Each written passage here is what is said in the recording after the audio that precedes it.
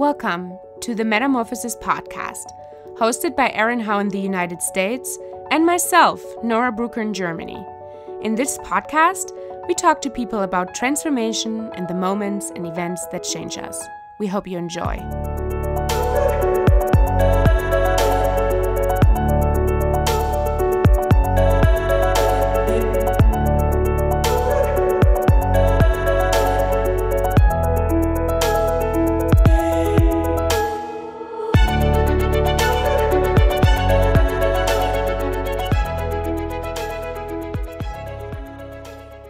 It is my pleasure to talk to Leks Vucko in this episode. Leks was born in Serbia and spent her teenager years during the turbulent times of the Yugoslavian war. When she was 17, part of her family fled to Venezuela, and Leks herself later on went to the United States for school. She didn't leave until only a few years back. That's when Leks actually came back to Serbia. In this episode, Leks talks about experiencing war and leaving everything she knew behind. She ventures deep into what she felt when in 1999 the US military started bombing her hometown Belgrad, and what it felt like to live through these moments of utter devastation and bone-deep fear.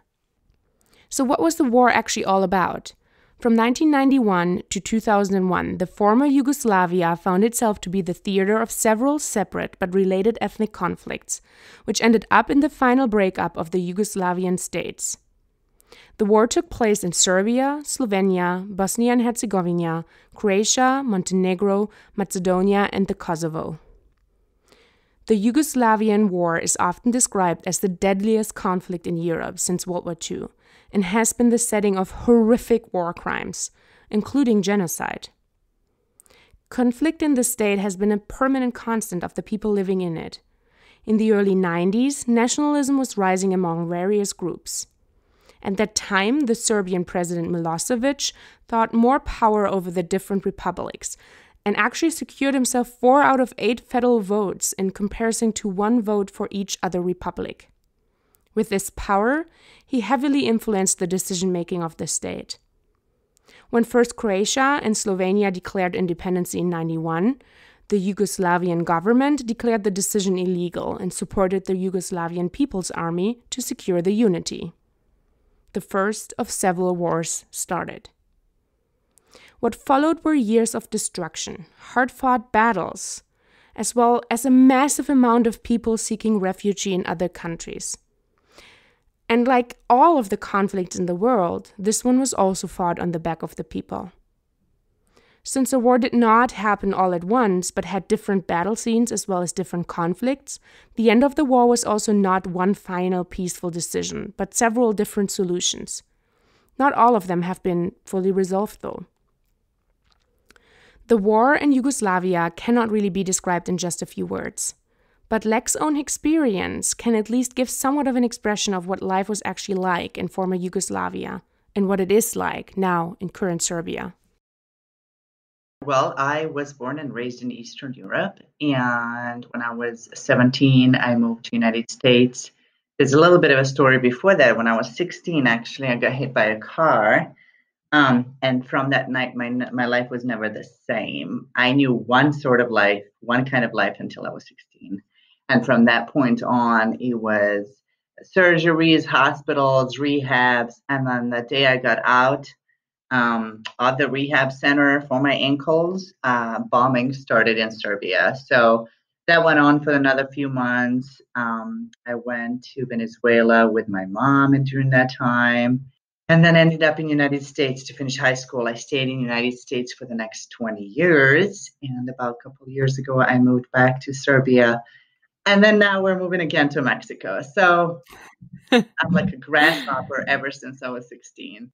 Yeah, lots to talk about, definitely. Yeah. All right, so let's go back a little bit to you growing up in Serbia. Sure. I'm pretty sure that probably a lot of people out there have actually not really any idea of like what growing up in that country was like in like the 80s and the 90s. And so maybe you can give us a little bit of a background information on what it was actually like for you. Sure, absolutely. And, it's just funny. It's so true because like you grow up and that's the normal. That's your normal. And you don't realize that That's not necessarily normal for people, which my story is not as crazy as some people who've actually been through the actual war. Mm, But I was born in 82, and right away when I was 8, like in early 90s, 89, 90 is when things started really falling apart. This country was called Yugoslavia at the time, yeah. and there were different states within it, different countries now, that are different nationalities, different religion background, and different political views. And so things started really changing when I was really young. So, we at that age, you go through that just like any other kid. Like you just try to make the best of it. You don't really understand what adults are doing. No. And I just remember a whole bunch of people escaping from Bosnia at the time and moving to Serbia. So like all of a sudden our city started having a ton of people that stayed with families that just tried to find a place to stay, that they were escaping a war. And all you could hear about is war, war, war, war, war. It was all over the news. And again, this was like no social media time. Yeah. So you hear what you hear, you see what you see. And then in 93, I remember it was really crazy as far as economy goes. For example, a Serbian currency is called dinar, and they transferred everything to Deutschmarks, actually, because Deutschmark was stable at the time. So my father, who was a doctor, would receive his salary every once in a while. It wasn't regular at the time. And he would call my mom and say, do I transfer to Deutschmarks right now or when I get home? And she would say, transfer now. It's 7 Deutschmarks right now. By the time you get home, it's going to be 6. So just to give an idea, this is a doctor getting his salary for a month worth of work.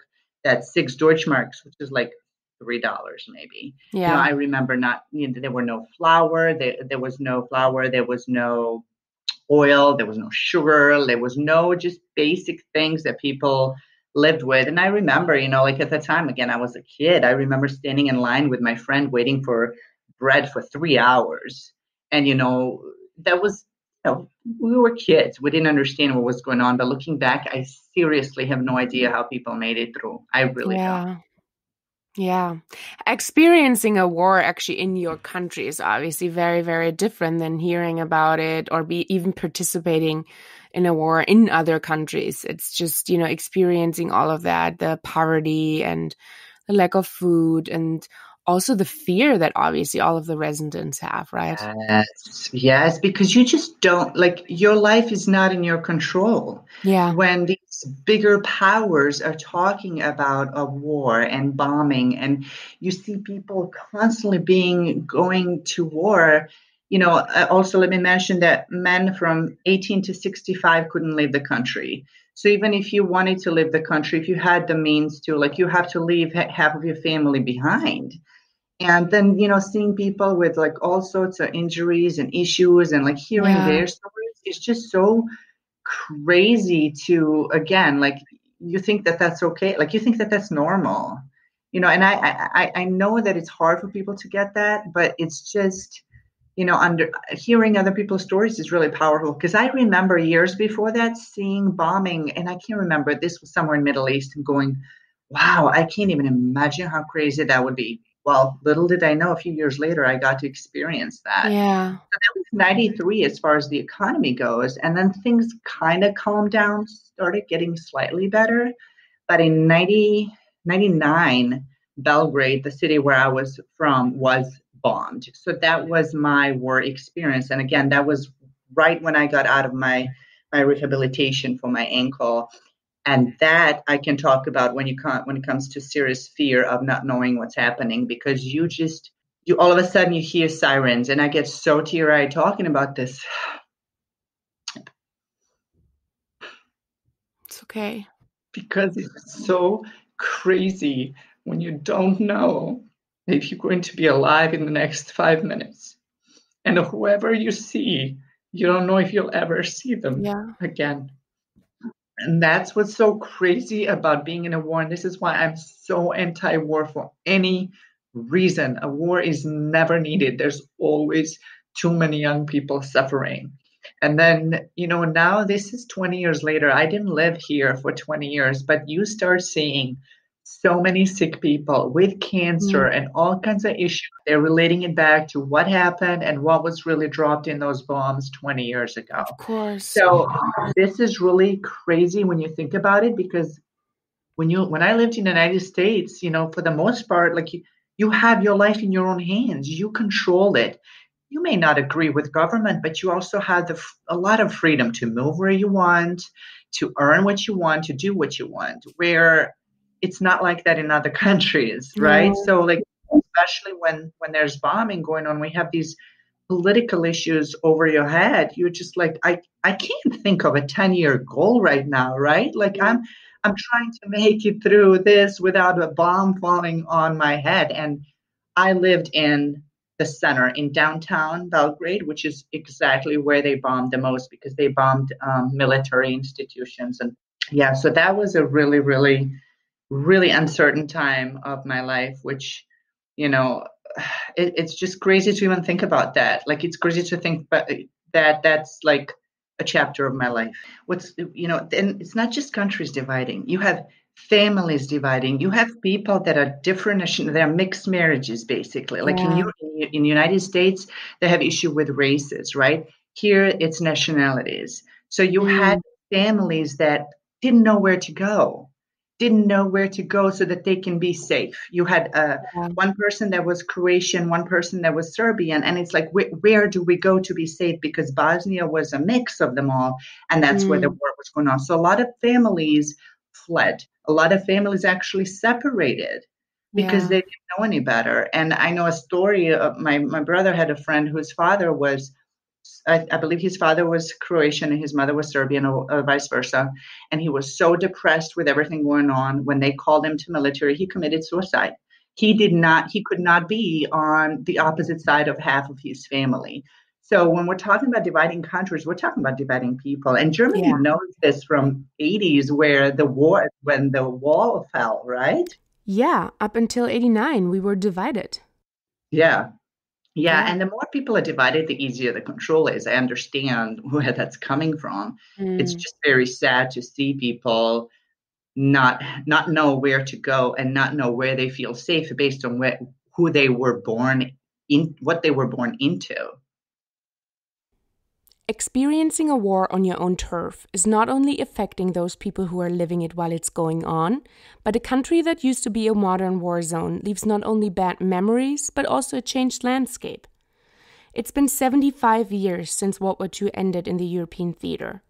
Still, even in 2020, about once a month, if not more often, parts of my region in Germany are evacuated because bombs and mines from war times have to be removed and destroyed in a controlled way.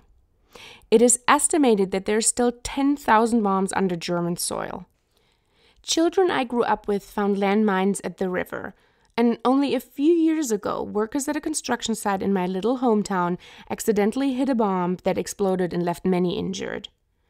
The landscape has been changed forever. There are still bunkers all over Europe, as well as under some houses. And small cities still have the sirens installed that signaled approaching bombers. If we are still feeling the World War II war zone, even today, can you imagine what it must be like for countries like Serbia, who had another war just 20 years ago? I want to paint a picture for people what it's like to talk about bombing. The day I got out of that rehab center, it was about 1 or 2 p.m. and everybody's talking about possible bombing, and already it's like funny feeling in your belly, but you're like, nah, that's not gonna happen. And 8 p.m., the first sirens went off, and just the sound of those sirens is enough to just get you in such an unbelievable state. It's not just panic. It's we talk about like brain not knowing, like your brain gets paralyzed when it doesn't know what's coming, like when it's unknown. When you're talking about an unknown, when it comes to bombing, like you don't even know what to expect, And that's when, like you said, like the basements here are not like basements in the United States. Oh, I wish so. Here you have like old mattresses and dust and things that people threw away for the last few years and rats. And then when bombing started, when you hear the Mm. sirens, you got to go down to the basement and you have to stay there for as long as the other sirens, for as long as you don't hear the other sirens. So you may hear planes in the meantime, you may hear the sound. And the crazy thing is, after a few weeks of all that panic and distortion, people start functioning almost back to normal. So I would go to my grandmother's house, and I would go into her balcony, and from the balcony, I would actually watch bombs falling down and destroying things. And that was really surreal too. But at some point, Wow. like the body, your mind and your body just can't handle it for so long. After a few weeks, you're like, Yeah. you can't be in that state anymore. So you just kind of continue living to the best of your ability. So that was insane. I Mm. remember that. I remember watching the bombs fall, and it's amazing to see something destroyed within seconds. And it's crazy to even think, but at that point, you don't want to think like, oh, this can fall on me. You're just trying to live through the moment. You're really just trying to wait it out and live through the moment. That's very true. I mean, obviously, for you, you went through already a bad experience with getting hit by a car and going Right. through, all of the recovery and everything. And that was the point also where, your family kind of realized we want our kids to have a better life, right? Right. So I went, it was typical for people to go and finish high school in the United States. From my country was like exchange Mm. students or whatever. And so I did that. And then I wanted to come back to Serbia, which at that time, my parents decided, yeah, like it's better off that she stays there. And at that moment, once again, I felt out of control because I was promised that no matter what, I'll be able to come home. In a long run, that was the best thing that could have happened to me because I felt alone and I was alone, but it was the best thing because I was stripped and I had to rebuild myself back up. Um, Mm. what I talked about with my dad a few years ago about that, and he said, well, you even if you came back, you probably would have left for United States again. I said, yeah, but it would have been my decision. So for a few years of my late teens, early 20s, I felt like I was completely out of control when it comes to my own life. I felt like everybody else was making decisions for me in my life. And in the process of rebuilding myself from that, I never gave away my power again. Like I want to know that I'm responsible for everything that I do in my life, and others can have an opinion, but ultimately it is my choice. And that was the Yeah. biggest lesson for me. So you went to Venezuela first, and then you finished high school in America? Yes. So during the war, when things were like just not settling, in about a month later, my mom was just having a really hard time dealing with everything, especially I was still limping. I was still, even though I was done with rehab for my ankle, I was like, I still had, issues. So my mom was, watching me on my crutches going down the stairs to the basement and coming back up. And she was just losing it. So my brother had a family that could take us in Venezuela for the time being while the war is still going on. So she and I left, and my dad couldn't leave the country because he was below the age of Yeah. 65. And that was really heartbreaking. I remember because we had to take a bus. I couldn't fly a plane at that time. We had to take a bus, and I just remember leaving him there thinking, God, like I have no idea if he's going to be here when we come back. I don't even know if this country is going to be here, like literally. And we were in Venezuela for about 3 months, and we made the best of it. My mom, it was me and my mom, and I learned the language, and we tried to make the best of it. We tried to go grocery shopping, cooking, all that normal stuff, pretending in a way at times that the war is not going on where I'm from. And after that, I went to Serbia, repacked, and then went to United States. And seriously, I remember coming to United States going, can I just please unpack somewhere? Because for the last year, I have been living out of my suitcase. And that's when I settled in the United States and went to finish high school, stayed for college, and so on. So tell us a little bit more about the life that you, had in America. And you stayed quite a while, right? I stayed for 20 years, yeah. Yeah. Tell us a little bit about that. Sure. So first few years were really, really dark for me because I, again, felt abandoned and rejected by my family. And I really didn't get along with my brother. I felt like I was alone. I had nobody to talk to, nobody to give me a, sense of hope, and I was, again, after everything that went on, I suddenly found myself alone and trying to figure things out. So the first, I'm going to say, 5 to 6 years were really hard figuring out, dealing with a culture shock, figuring out how different life is, what life is about here, how to move on from my past. And I started working out, and working out is like seriously one of the ways to like build your self-confidence. So I got into boxing and kickboxing because for all those years I was so angry and I had to channel all that energy somewhere. So I started boxing and kickboxing, and that was great for about 3 years. But once I learned to channel my anger and I realized I'm not a fighter, it was time to move on. And I transferred my love of fitness to actually being at a gym, and loved it so much that I became a trainer. And that's when I moved to Tennessee and worked as a trainer and then opened my own studio. So I started working as a fitness coach, fitness trainer, and I had that business for about 8 years. That's the biggest transformation, is when I started working out and I started changing my mindset, because I truly believe that as you strengthen your body, you strengthen your mind. And that's when I started listening to more motivational stuff, inspirational stuff. And I came across people who would share their story of overcoming hardship. And, you start feeling like, oh, okay, I'm not the only one. Things can work out, and that's like a seed of hope. And you start building from there. And then you start building your confidence more and more through reading books, through surrounding yourself with good people. And so, I ran my business, and those were really, really, truly years of transformation for me. I went to seminars, I read a lot, I started studying a lot on how the brain works and our mindset. And I can truly say that, like, who I was when I was 20 is somebody I don't even know if I'd recognize anymore. Yeah, same here. I hope it's like that for everybody, right? Because that means we've changed. Yeah, we grew, hopefully. We grew. Yeah, hopefully. So what made you eventually move back to Serbia? Like, what was that decision?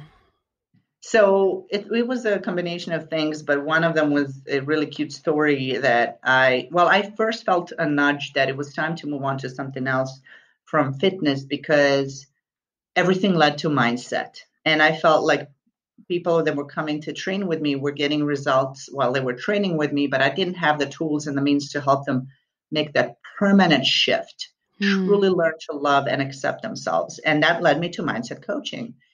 But to back up a little bit, I actually had, before I left Serbia, a guy I was dating. I never forgot him in a way, and searched for him every few years, every 3 months. Now social media was there.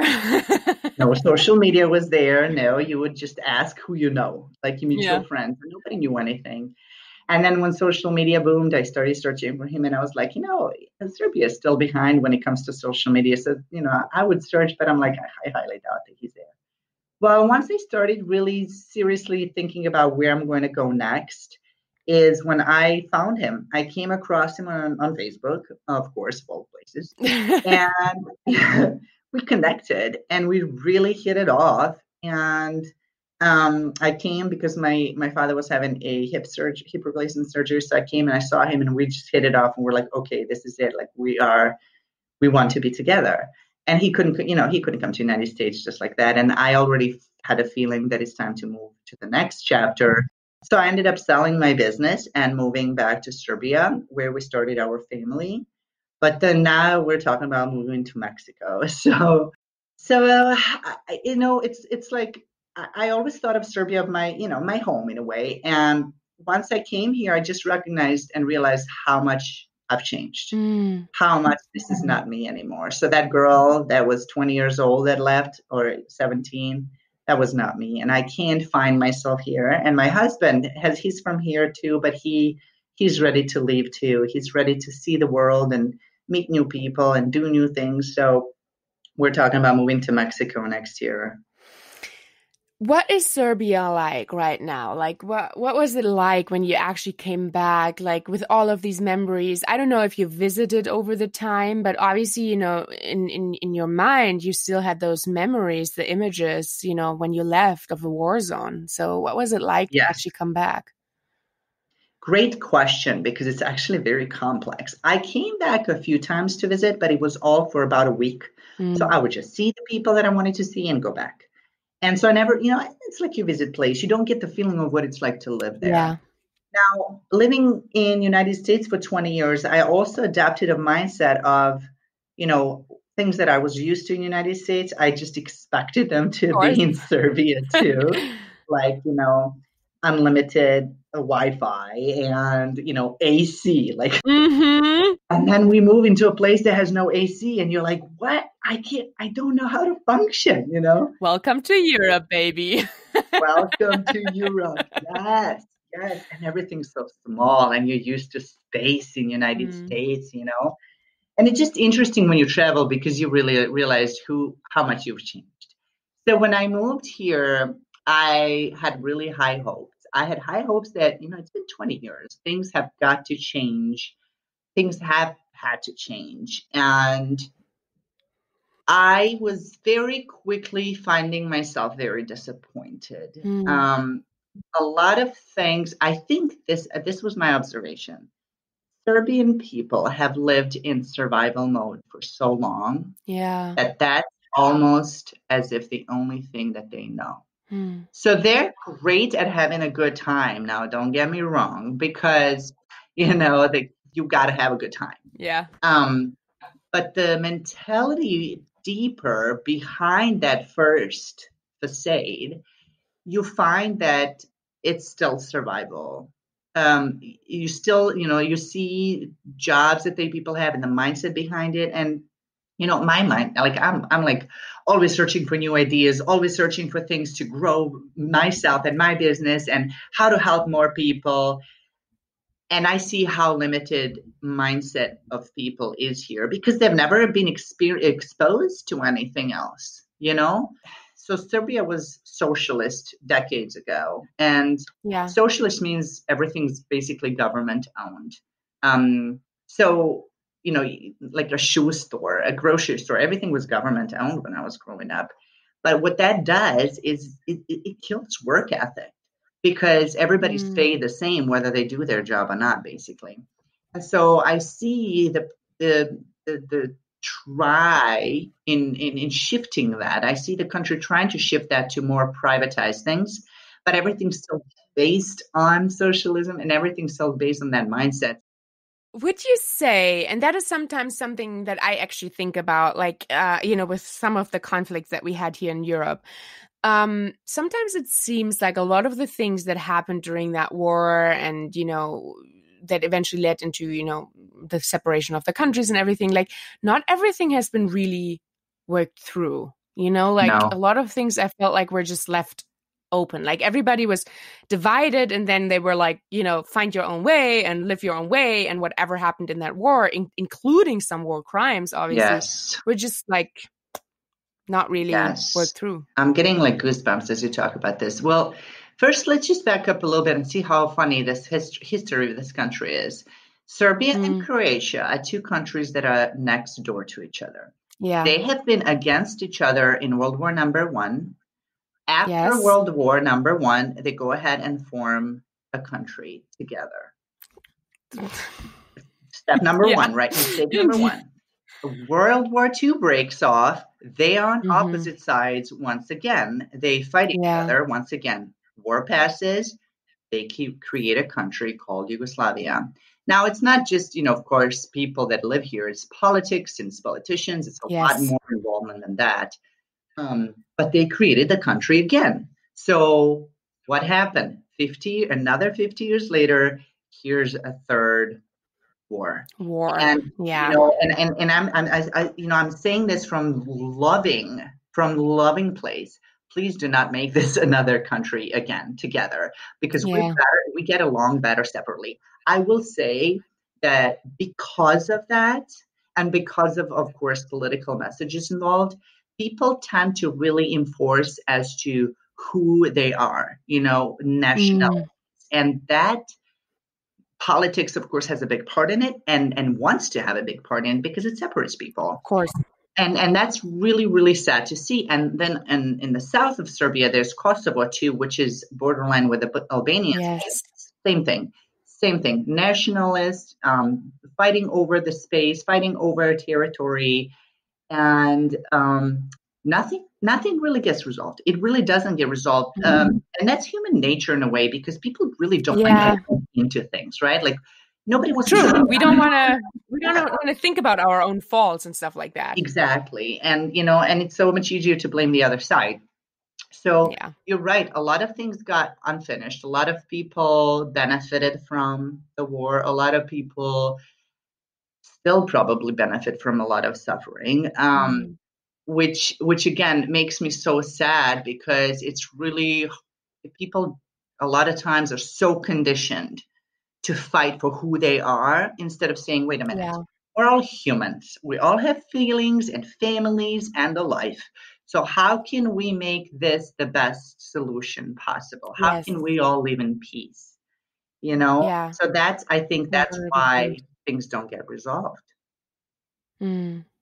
Yeah, that makes sense. I was just wondering about that because obviously, you still hear, you still hear a lot of things. And Germany has been, one of those countries as well where a lot of people from Yugoslavia obviously immigrated to during the wartime. And so, Yeah. from knowing people who obviously fled, that was my experience as well, that they always said like nothing has really been resolved and No. worked through. And And the craziest thing is, people were in war here, right? And then when I was in the United States, I would meet people from Bosnia or Croatia.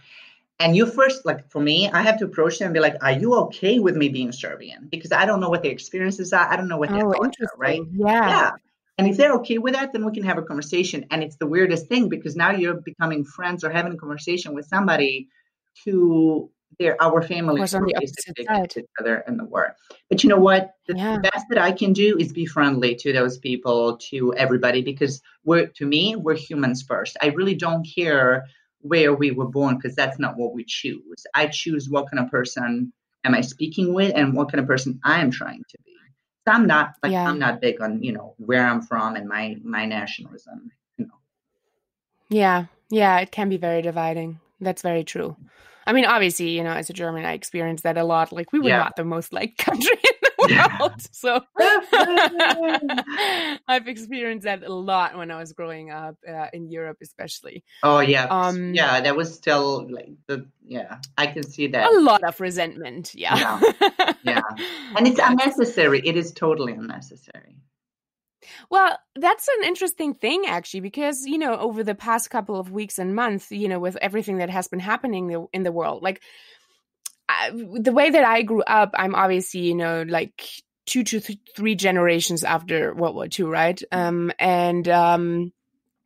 And it was like really drilled into us, at least into like what I experienced when I was growing up. I know there's other people obviously who say like we didn't learn enough, but with me, I still remember like it was drilled into us, and we were like made to remember everything and made to like feel the pain that we caused.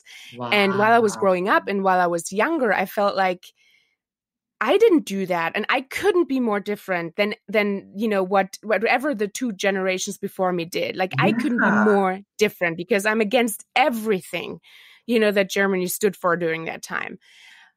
So a little bit of the time I was, sometimes I was a little bit resentful of the resentment that was, put towards us, like when I grew up, like I went to, I think it was like in 7th grade or something like that. And that was my first time going to France on like a school trip. And when we got out of the bus, they greeted us with Heil Hitler. Oh, wow. And that was horrible for me as a child. And I didn't understand. And so this resentment was still real, and it was going on for a lot of years. But now in hindsight, I feel like because we were made to experienced what we've caused and we've experienced the resentment and we had to work through all of this, I feel like now I have a better understanding of my country, of history, of not like doing the same mistakes, and realizing that in a lot of countries right now, because they did not, go through everything they've done in their past. And there's a lot of countries who caused a lot of damage in the world who've never talked about it or never like really worked through it. And so I feel like it made us better. That's a very interesting point of view, because I would think that I would think like you, where in the beginning, where I'd be like, I had nothing to do with what my grandfather did, don't put that on me. But I can see how you got an understanding of that. Like, let's not repeat history, right? I hope that people don't feel labeled, like, oh, well, because I had no control over what my grandfather did. My both grandparents were in World War II, and I have no control over what they did, whether it was positive. I don't even know. But and I don't want that on me. But I do want the understanding of the situation so that I can have more empathy, sympathy, and that we don't repeat history. Very interesting. Yeah, that was just, something that I've just realized over the past couple of weeks and months, like, and it's actually a very first time in my life that I feel I'm happy to be German. As a 32-year-old, it's the first time that I've experienced that. Wow. Very interesting. Yeah. Very interesting. So, yeah, I mean, history is a very fascinating thing, obviously. And, both of our countries have a very, rich history, obviously. We've been there a long time. And that's what I always say, one thing that Serbia has is history. Now, about future, we'll see. Yeah, we'll see. That's true. Very true. So tell us a little bit about your plans with Mexico. Why Mexico? I mean, you kind of said you wanted to live in a country, where your time is, is something that you can decide a little bit more on, yourself. But like, why did you choose Mexico? Well, even when I was still in the United States and I felt the nudge to leave, I would literally open Google Maps, like the world map, and look at places and research places. I literally had no idea where I'm going to go. And so when we were in Serbia, my husband and I started talking, we're like, where are we going to go next? And then we started asking ourselves the most important question. Okay, what is important to us, right? Like, I already have a business online, which allows us freedom to go anywhere we want. We decided that we love warm weather. We love the beach. We love that free lifestyle. We both don't like winter, which we have here, and we both don't enjoy it. And we'll see how our kid does. He's 1.5 years, so he has no opinion on winter yet. And then I started looking into like United States, Florida, because Miami is like in my heart, always has been. And then we'll start looking at different islands and different places. And then I have a couple friends in Mexico. And just through research, and again, going back to the fact that I was in Venezuela 20 years ago, and I really did fall in love with Spanish. I really always wanted to get back to Spanish. And, in the United States, I hardly got a chance to speak Spanish. It's always English. And I really always wanted to go back to that. So in search for what's important to us and where do we want our son to grow up, what would be the best, in our opinion, for our son, we chose Mexico, Los Cabos, which is a very touristic place for Americans. So it's still Americanized enough for me, who I'm spoiled Americanized. But we can live there speaking English and then slowly learn Spanish. And then my son can grow up in diversity within different cultures, in a way, different races, just to have different options. And then, of course, still close enough to the United States, because I consider myself now, I still consider U.S. my home. Now I feel like that's where I truly grew up, like developed myself. So I still have more I would say at this point, I feel closer to United States than to Serbia, but at the same time, I don't like to limit myself. I want to be in the growth mindset, and, moving to a place you don't know is a little bit uncomfortable. So learning Spanish, opening eyes to another culture, having my son learn basically 2 more languages to be as his first one. That's why we chose Mexico. And you know what? Like, if we move there, and when we move there, and if things are not exactly how we want them to be, in a year or two, it's going to be time to search for another place. Like, we don't want to feel limited to where we are.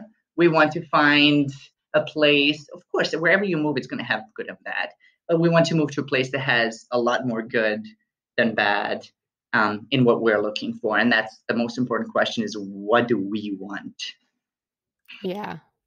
That's great. That's fantastic. And obviously a great thing, great way of thinking of life. And you're truly a global citizen, I guess. It's just so interesting to think, like, up until I was 16, I only lived in Belgrade. I hardly even knew I only knew like the area where I lived. Yeah. I've been to like Greece a couple times, but like nothing really. And then from 16, 17, it's like this whole new life, which is exciting because I love to change. I love to learn new things now.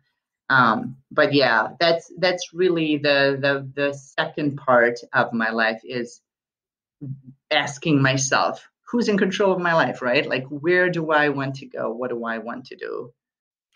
So I don't know if you make any plans, for the future, but yeah, let's just, speak a little bit about what you're doing right now. You have your mindset coaching as well. Like, what are your plans for the future for you specifically? Not just moving, and living someplace, but so, life. Sharing the information about mindset is very important to me. I feel like that's my mission. That's my purpose, is everything that I've been through and changed my mindset and worked on my mindset and still changing. It's constantly changing. I feel like it's important for people to understand that, because I know how I used to think, and I know how a lot of people think. And the hardest thing to understand and to accept is that we are responsible for ourselves. So once I got that, and once I started taking control over my life, everything started changing. So I moved into mindset coaching to really help people with their limiting beliefs, because that's really what it comes down to. And then I started creating courses. I really, really, really feel strongly about meditation, but a lot of people misunderstand meditation, thinking like, oh, I just can't do it. So I create 5 to 10 minute long meditations for beginners, basically, to really work on the inner beliefs, because it's so powerful to get to your subconscious through meditation and to get the messages through that you want. So I'm creating a challenge and a membership on that. And then I wrote a couple of books. I want to continue writing. And one thing that I want to really get into is public speaking. I know that like, I've always loved public speaking, and I know that that's like number one fear that people have, but I absolutely love it, which is why I know I have to use it. Yeah. So my goal is to become a public speaker by next year, and to start traveling basically the world, mainly United States, and having speeches, and hopefully, moving people in the right direction. And then in Mexico, I have a friend who's also a coach. She's more focused on business side of things. And she and I want to create retreats for people, 3 days, 7 days, however many days people can get away for, where we really work on the limiting beliefs, the mindset, the way we talk to ourselves, setting goals, mission, purpose, and things like that. So that's the bigger goal.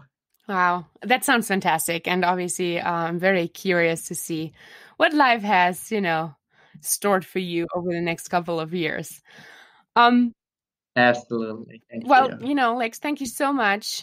That was such an interesting conversation that we had. I felt, it was very, very moving. And, speaking to a fellow European, and also someone who, whose country went through also a very, turbulent history. It's interesting for me to talk to someone who, somewhat understands. So absolutely. Yeah. It's been fun. Thank you so much for having me. Absolutely. Thank you so, so much.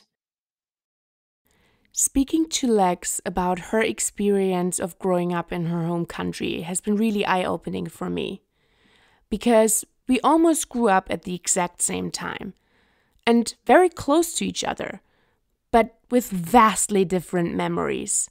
Of course, I knew about the war that was going on, and we had a lot of people in Germany who actually fled from those countries. So I grew up with people who experienced something similar. But still, I was so close and yet so far away. This episode really means a lot to me, because I think it is a lesson for all of us. Some countries are so close to us, and we hear about a lot of things in the media, but do we really know what people are experiencing in those countries? Probably not. So thank you, Leks, for sharing your often hurtful memories, and for also giving us an exclusive look behind what it was actually like to grow up in a country that was experiencing war. It definitely gives a whole new definition of change. The Metamorphosis Podcast is produced by Aaron Howe in the United States and me, Nora Brucker, in Germany. Thank you to all of our supporters, and of course a huge thank you to our guests who are telling us their stories from around the globe about change and life-changing moments. For more information about each episode, check out officialmetamorphosispodcast.com and follow us on Instagram at officialmetamorphosispodcast for an exclusive look behind the scenes and our guests. We're happy for you to leave your thoughts on each episode, and we are very much looking forward to hearing from you. This is the Metamorphosis Podcast with Aaron and Nora.